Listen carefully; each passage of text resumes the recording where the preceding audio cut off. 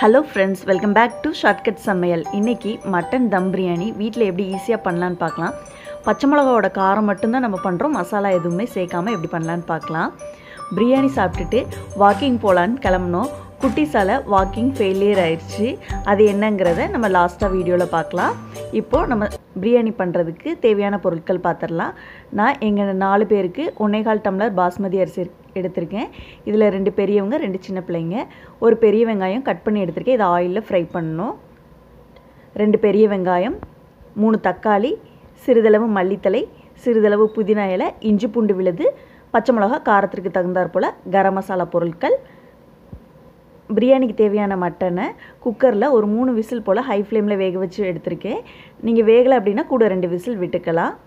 1.25 tumbler biryani அரிசி பாஸ்மதி அரிசியை நம்ம சமையல் ஆரம்பிக்கிறதுக்கு முன்னாடி தண்ணி ஊத்தி ஊற வச்சிரணும். அதுக்கு முன்னாடியே ஊற வைக்க கூடாது. எப்ப நம்ம பாத்திரம் அடுப்புல வைக்கோமோ அப்பதான் ஊற வைக்கணும். பாத்திரம் சூடானதும் தேவையான அளவு எண்ணெய் ஊத்திக்கலாம். எண்ணெய் சூடானதும் கரம் மசாலா பொருட்கள் சேர்த்து நல்லா பொரிய விட்டுறலாம். பொரிஞ்சதும் பச்சை மிளகாயும் இஞ்சியும் ஒரே டைம்ல சேர்த்துக்கலாம். ஏனா பச்சை மிளகாய் சில டைம்ல வெடிக்கும். அது நம்ம வெங்காயத்தோட சேர்த்து போட்டோம் அப்படினா வெடிக்காம வேகும். வெங்காயம் நல்லா பொன்னிறமாகற வரைய வதக்கி விட்டுறலாம். இஞ்சி பூண்டு விழுது சேர்த்து நல்லா பச்சை வாசனை போற அளவுக்கு வதக்கி விட்டுறலாம். இஞ்சி பூண்டு பேஸ்ட் சேர்த்த உடனே எப்பவுமே கொஞ்சமா உப்பு சேர்த்துக்கிட்டீங்க அப்படினா இஞ்சி பூண்டு எப்பவுமே பாத்திரத்துல ஒட்டாம வேகும்.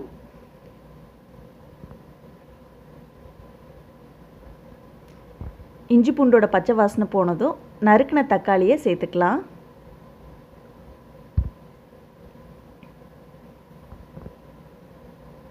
சேர்த்துட்டு சிறிதளவு உப்பு சேர்த்துக்கோங்க. அப்ப தக்காளி மசிற அளவுக்கு வெந்துரும். எப்பவுமே உப்பு ஒரே டைம்ல சேர்க்காம கொஞ்சம் கொஞ்சமா சேர்த்தீங்கன்னா நல்லா இருக்கும். இப்போ நம்ம வேக வச்ச கறியை மட்டும் சேர்த்துக்கலாம். சேர்த்து நல்லா கலந்து விட்டுட்டு மல்லி புதினா நறுக்குனதை சேர்த்து நல்லா மிக்ஸ் பண்ணி விட்டுருங்க. மிக்ஸ் பண்ணிட்டு எண்ணெய் நல்லா சுத்திலும் பிரிஞ்சு வர அளவுக்கு நம்ம வேக விட்டுறலாம். நம்ம பாஸ்மதி அரிசி 1.25 டம்ளர் எடுத்துர்க்கோம். இதுக்கு வந்து 1:2 ரேஷியோக்கு நம்ம தண்ணி சேர்க்கணும். நான் 1.25 டம்ளர் அரிசி எடுத்ததனால நான் 2.5 டம்ளர் தண்ணி எடுத்துர்க்கேன். நம்ம கறி வேக வச்ச தண்ணியும் சேர்த்து நம்ம பிரியாணியோட வேக வைக்கலாம்.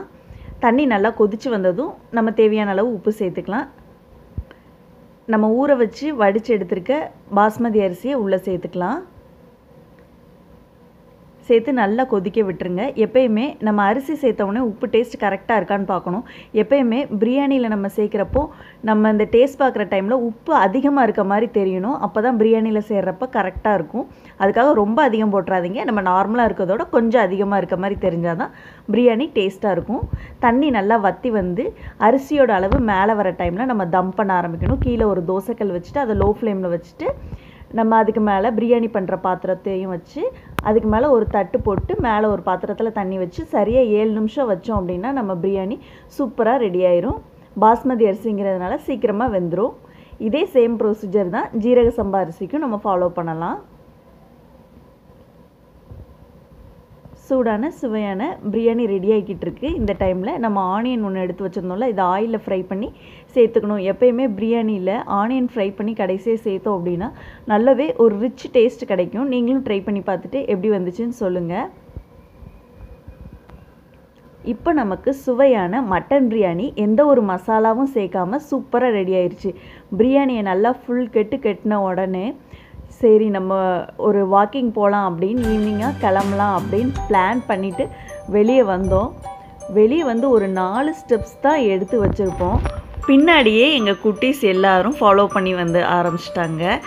அதுவும் எங்கள் ரோல உள்ள எல்லா குட்டீஸுமே எங்கள் பின்னாடியே வந்துட்டாங்க.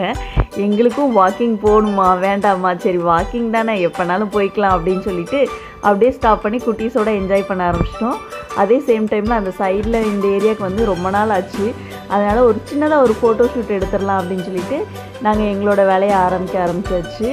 எங்கள் ஏரியா ஃபுல்லுமே எல்லா இடத்துலையுமே க்ரீனியாக எல்லாருமே மெயின்டைன் பண்ணி வச்சுருப்பாங்க. இது ஜெஸ்லின் பாப்பா, ரோஷினி வந்து அந்த பாப்பாவை ஃபோட்டோ எடுத்தேன்னு சொல்லி எடுத்துகிட்டு இருந்தா. இது வந்து எங்களோட ஃபோட்டோ ஷூட்டில் நாங்கள் ஒரு 2-3 ஃபோட்டோஸ் எடுத்துகிட்டு இருந்தோம். சரி அந்த ஃபோட்டோ மட்டும் ஷேர் பண்ணலாமே அப்படின்னு வந்து ஷேர் பண்ணிட்டோம். நீங்களும் நல்லா ஹாப்பியாக லைஃப்பை என்ஜாய் பண்ணுங்கள். நமக்கு இருக்கிறது ஒரே ஒரு லைஃப், அதை ஹாப்பியாக என்ஜாய் பண்ணுவோம். தேங்க்யூ ஃபார் வாட்சிங்.